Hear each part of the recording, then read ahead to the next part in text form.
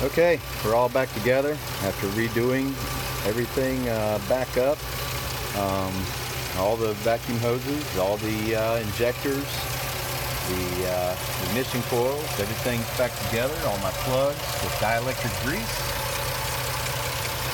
We got the coolant reservoir back in place. That engine oil dipstick, boy, I'm telling you, I hope if you decide you're going to do this yourself, you have better luck than I do, because getting that screw back in down there was a nightmare. I got my accelerator cable back in, and cruise control cable, cruise control servos back there. Got my coolant line back here. Coolant levels back up. We're pretty well good to go.